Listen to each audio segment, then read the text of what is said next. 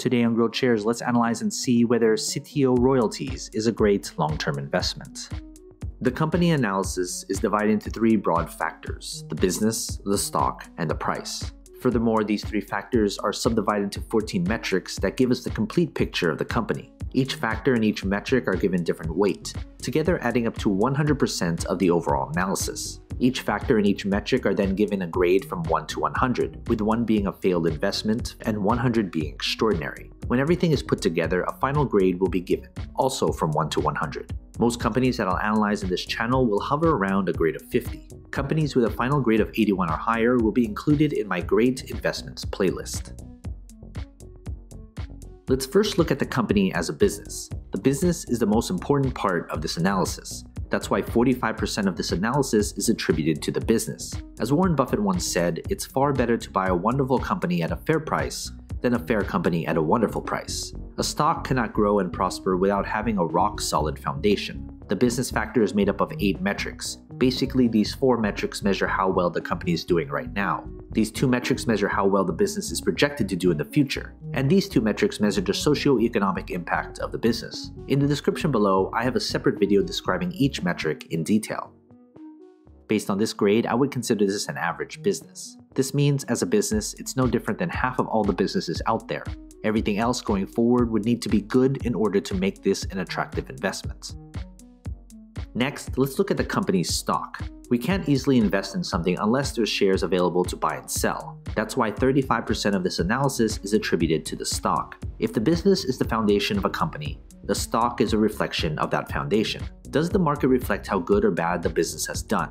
And how does the market think the company will do going forward? That's what the stock tells us. What matters most is return on investment. There should be some correlation between the business and its stock. The stock factor is made up of 5 metrics. Basically, these 3 metrics measure how well the company's stock has done, and these 2 metrics measure how traders and investors perceive the company as an investment. In the description below, I have a separate video describing each metric in detail.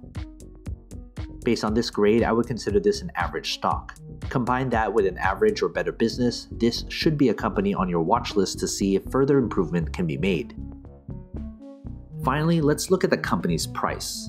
Price is what most investors look at when deciding whether to invest in a company or not. But price per share shouldn't be the most important consideration. That's why 20% of this analysis is attributed to the company's intrinsic value. There is a reason why a company's stock is undervalued or overvalued. An undervalued stock may be undervalued because it's simply a terrible business. And the other side is true as well.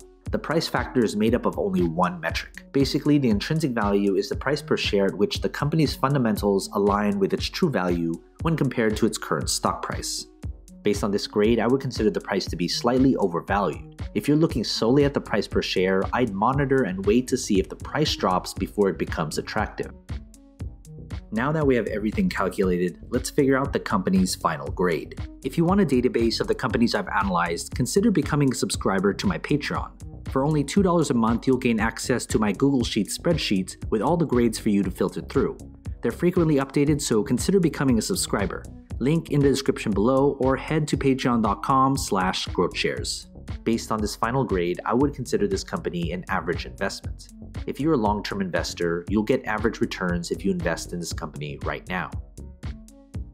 Some of you will put different importance on different aspects of my analysis. You may solely just be looking at the price per share. Others may look at the business. But if you're looking at this company as a long-term investment, you should look at all 3 factors because it paints the entire picture of the company. When it comes to the final grade, it doesn't necessarily mean I'm bullish or bearish on the company's stock. Grades are adjusted to take into account the company's industry, sector, and competition. Of course, major news does have an effect on the company, but my analysis is built upon a solid foundation that focuses on the long-term health of the company. From time to time, I will reanalyze a company and share it with you. So you've made it this far, shoot me an email. I'd love to get in touch with you and talk more.